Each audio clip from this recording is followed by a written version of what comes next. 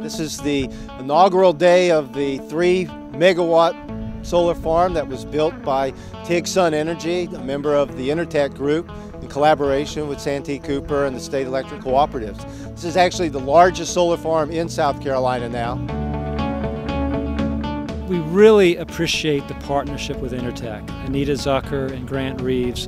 This was a great example of teamwork. Santee Cooper is the leader in renewable generation in South Carolina, and this being the first utility-scale solar facility is a natural addition to our portfolio.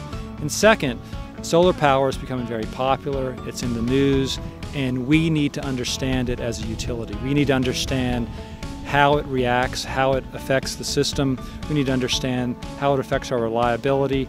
And this is a great facility for us to study and understand solar better. I do want to commend the state's electrical co-ops and Santee Cooper's leadership for bringing this first in the state utility scale project to fruition right here in Colleton County. As the cost of solar energy declines, this solar farm will provide valuable economic and operational experience for future solar installations. The power from this site is interconnected through Colleton Electric Cooperative's distribution system into our local Walterboro substation, then into the transmission network of Central and Santee Cooper. We are, Colleton are the interconnect.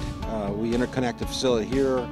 We bring it back out to a substation into the Santee Cooper transmission grid, which then is tied to the generation grid. And so the power can flow anywhere to any customer in the Santee Cooper system. We've got two different types of panels at this facility. We've got some that are fixed, which will not move, and then we've got some that actually track with the sun. And if you watch them over the course of the day, they'll be pointing one direction in the morning and be pointing the opposite direction in the afternoon.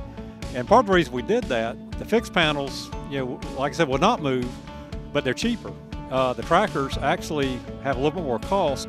So at the end of the day, we're trying to measure the amount of the extra energy we get out of the trackers compared to the extra cost. And part of the study of this project is which is more beneficial overall.